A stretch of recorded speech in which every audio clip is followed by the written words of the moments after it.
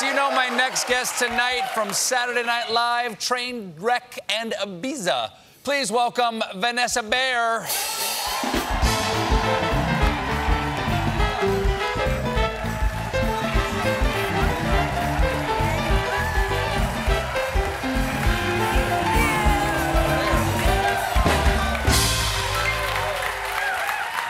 Nice to see you again. Thank you so much for having me. Did I pronounce that correctly? Ibiza? You did, you did, You don't yes. say Ibiza or anything like that? Well, when I try to say Ibiza, people are like, you know, what's wrong with you? Yeah. Exactly. Yeah. How have you been since the last I've time? been good, yeah. I've been watching your show a lot, you know, thanks. and I saw Anne Hathaway was on. We had such a fun time with her. Yeah, and she was talking about how she loves Drag Race, and then you surprised her with RuPaul. That was so cool. That was a great moment, yeah. You know, I've started watching Drag Race, and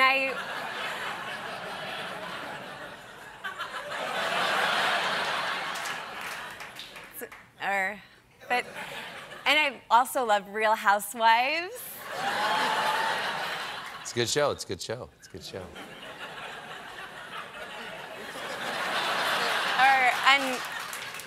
And 90 Day Fiancé. Have you ever met any of? No, I've never met any of those. So yeah.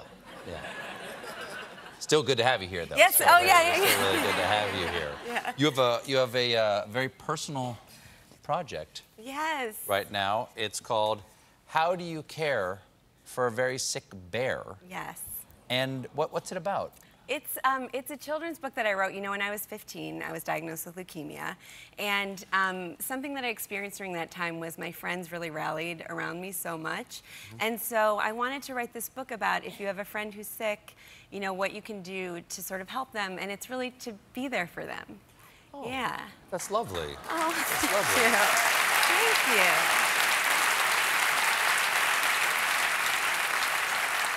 Now, you seem like a very positive person. Thank you. And did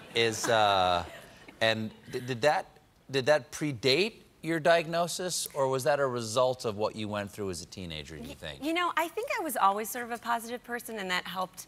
I think that helped a lot when I was sick, but I also think that when I was sick, it really, in some ways, like, made me funnier, because I was always kind of like joking around with my family and my friends about, you know, cancer, which doesn't seem that funny, but when you just like offhand, got that funny C it's got that sound. kind of exactly. You get it. So yeah, cancer. But yeah, I'm gonna start using that. But yeah, but I do think like it, and I also just experienced this thing of like laughing during hard times just helps. It's so healing, and it's so it makes everyone feel at ease, and it's just such a wonderful thing. So I think it's kind of why I ended up going into comedy, is because of that experience. Well, you work with Make-A-Wish now, don't you? Yes. Were you a Make-A-Wish kid? I was a Make-A-Wish kid. Yeah. What was, if you don't mind me asking? Yes. Yes. So, what was your? What my wish was? Sure, So initially, so I ended up going to Hawaii with my family, which was really wonderful. But initially, I wanted to meet Jared Leto as my wish, because I was a. What year are we talking well, here? You know, it's a 90s kind of thing, Which late Jared 90s. Leto? What was he doing at the time? Well, I loved My So-Called Life. Oh, sure. So it's still one of my favorite shows. Yeah. I mean, yeah. I don't know what that face was, but it's one of my favorite shows, and I was just so in love with him. So I was like, okay, I'm gonna meet Jared Leto. That's gonna be my wish. And then I changed my mind, and I told my parents that I would rather meet Jared Leto when we were peers. Very confident teen, so confident. So you're 16, you're like 100%. I'm like, we're gonna work together. I would actually rather meet him when we're peers. Yeah. So anyways, so then. Otherwise, it'll be weird. Otherwise, you know. So anyways, then cut to like. Is that what this is? Because I got this back here. Well, yeah. So I was.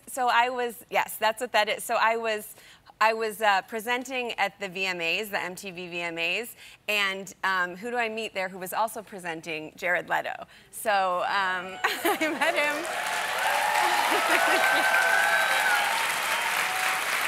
When we met as peers. So. Well, and he posted this. This is from. Yeah. Yes, Jared Leto posted a photo. It's not even a big deal, you guys. But yeah, he posted a photo of us. Did you tell him? So, yes, we told him that story, and he was wow. so nice about it. And yeah, it was really amazing. I mean, my blind confidence as a teen really paid off. So for you, yeah, there's a lesson. There's a lesson in there. Thank you. Now, the book, as you said before, is about supporting friends. How did your community support you? Yeah. Like when you were in high school? Yeah, well, I mean, everybody in my grade was so supportive. I mean, a lot of my friends from that time are still my closest friends to this day, but truly everyone at my school was so nice, to the point where, like, I'd be like, oh, like, so-and-so, he's such a nice guy, and everyone would be like, he's a huge dickhead and like a bully. He's just nice to you. Anyway, but so he was nice to you. Yeah, because everyone was so supportive, and they were Oh. like, wanted to be there for me, even if they were dickheads. So how long were you in treatment, which cannot, it has to be horrible. Yeah, it was a difficult time, but yeah, I had treatment for a total of about 2.5 years. Okay. The first year was more intense than the rest. But Were you still in high school? I was still in high school, and I finished the summer before my senior year of high school. Did you celebrate? I had an end of chemo party. Which was very cool. And actually the police came because my brother's band was playing really loud, and they thought that it was like an underage drinking party. So they came in, and they busted my end of chemo party, which is like, who are you monsters? Like, how dare you? So your brother had a band? Yeah, my brother had a band. What kind of band?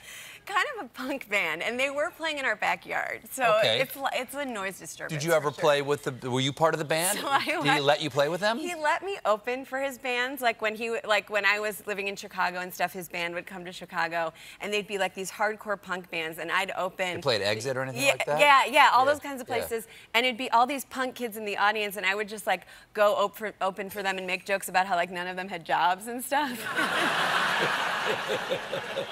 And they'd be like, why is she on stage at this show? This makes no sense. Well, so lovely to see you nice again. To see you. The book is How Do You Care for a Very Sick Bear? It's in stores tomorrow. Vanessa Bayer, everybody.